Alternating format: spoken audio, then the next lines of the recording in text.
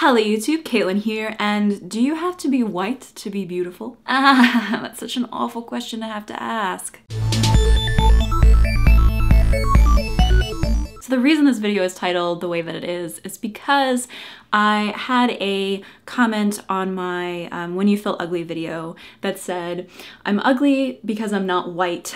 This is what I look like, and it was like a little poop emoji and a like demon red faced mask emoji. So the When You Feel Ugly video is a very popular video and it gets lots of comments, and people a lot of times will give reasons as to why they're not beautiful. And I read all of them and it makes my heart hurt, but this one especially made my heart hurt because it's not the only one like it. I've had a lot of comments that are essentially saying that because they are of an ethnicity that is not Caucasian and they have a darker skin tone, then they are not and cannot be beautiful. So obviously a white girl talking about this probably seems kind of controversial, but I want to talk about why you think that you have to be white in order to be beautiful. Because that's not true. It is just as much a societally constructed thought idea as being you have to be blonde to be beautiful, or you have to be tan versus being super pale, or you have to be extremely skinny.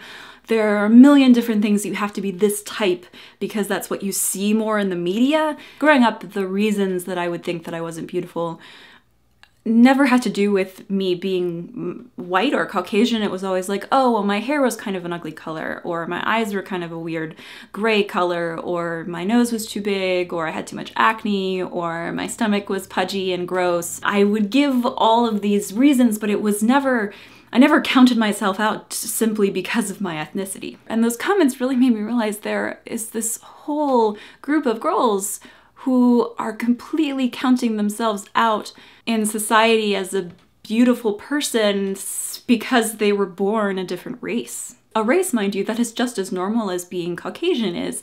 There's not one race that's superior despite what people on the internet or society wants to make you believe. It's actually even a little bit funny because there are several comments from white girls who say that they're not pretty because they are so pale, so they can't be pretty because they're just like porcelain white and you see all their veins and stuff like that. And like white people have to tan and be a certain like darkness in order to be pretty, but then people who are not white are like, well, I can't be pretty because I don't have white skin. And none of it makes any sense, but it's just incredibly upsetting. So I am white and I talk about beauty and I can talk from my own experience, but I've never experienced being another ethnicity and what that feels like to think that I'm not pretty because of my skin color. I can tell you from my own opinion that I don't care what your skin color is. I think all skin colors are really beautiful. I can get really jealous sometimes of Hispanic girls or Asian girls or African American girls who have these incredibly amazing different hues of skin and the colors that they can wear and pair with them and their hair color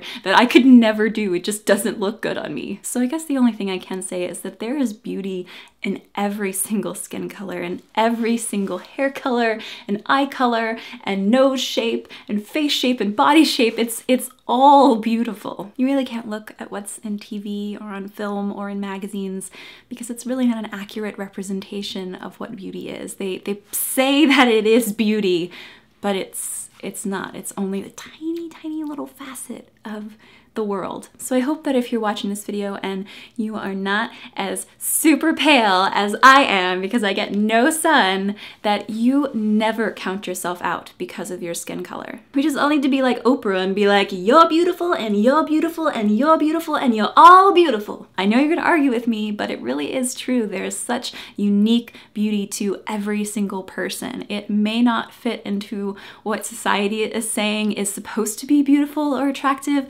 but there's something amazing about each and every one of you. These are just some thoughts that I've been having this week as I found an entire facet of the world that I don't understand and maybe will not ever be able to because I am white. But I think being aware of places that you're lacking is also important. So what do you guys think? Have you ever thought that you weren't beautiful because of your skin color or ethnicity? Tell me down in the comments, and remember to like, favorite, share, and subscribe if this video made you smile and think. See you guys on Tuesday.